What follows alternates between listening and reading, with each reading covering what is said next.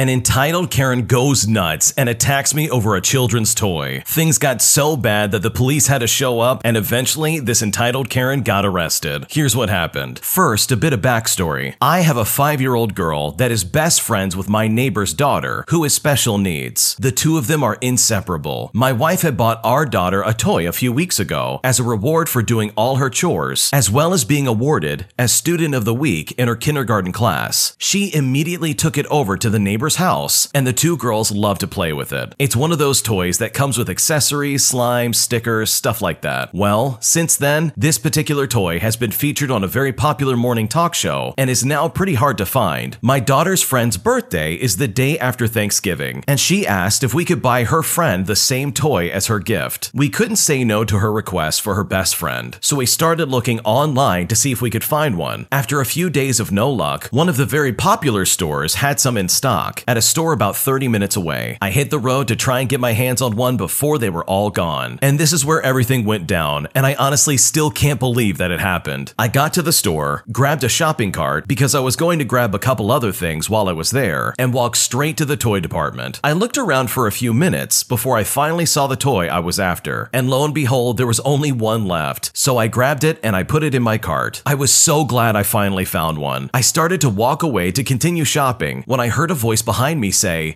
excuse me, but that toy was mine. I put it down and was coming right back for it. Do you mind? I replied to them by apologizing. I then said, I've been looking for this toy as a gift for a very special little girl, and it was just sitting on the shelf, so I'm sorry, but no, I'm going to buy it. This entitled Karen instantly shot daggers at me with her eyes and said, excuse me, I was here first, and I need it more than you. I have a customer that ordered it, and I need it now, so please, hand it over. And that's when it struck me. She is nothing more than a reseller and had promised something that she didn't have. At that point, I told this lady, sorry, but that's not my problem. But maybe they have some more in the back. You should ask someone who works here. And after that, I went on my way to finish my shopping. As I was walking away, she said, you're a real jerk, you know that? But I sarcastically responded and said, maybe, but I got what I came here for. Have an awesome day. And I just walked away. I made my way to the laundry detergent aisle and quickly forgot about the woman. A few minutes later, as I grabbed some detergent and dryer sheets, I stopped to check what else was on my list. The same woman entered the aisle and quickly said,